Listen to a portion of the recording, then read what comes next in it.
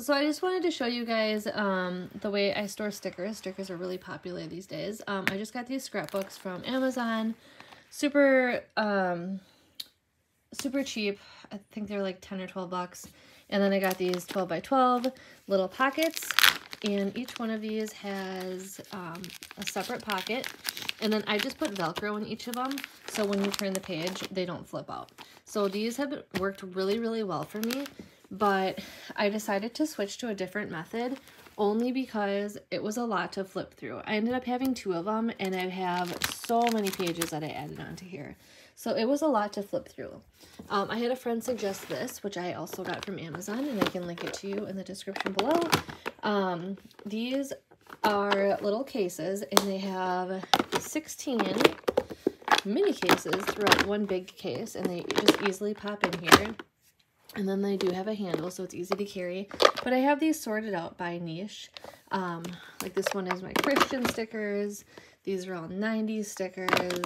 So I can just sort through those. Here's some sports stickers, nature-y, women's rights. So I have them kind of categorized like that. I have 2 empty ones that I have not filled yet, but I still need to fill. But yeah, other than that, this method seems to be working pretty well. And then they just all fit really nicely in this cute little bin. And this bin is pretty durable. And then the handle pops up like that, and you can just carry it around. So super nice. I like both of these methods. I really do. So whichever is best for you, I would go with. But I am extremely happy with it, and I would definitely recommend either one depending on maybe your storage space or how many stickers you put out. I think I have around around 600 stickers out there right now, so I do have quite a few stickers, and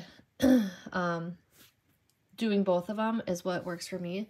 I decided to keep all of my, I'm still sorting these out, but I decided to keep all my words in here only because it's easy to go through, and throwing all the words in one of those seems like a huge hassle. So I'm going to stick with this method right here for the words, and this for my more popular niches. Thanks for watching.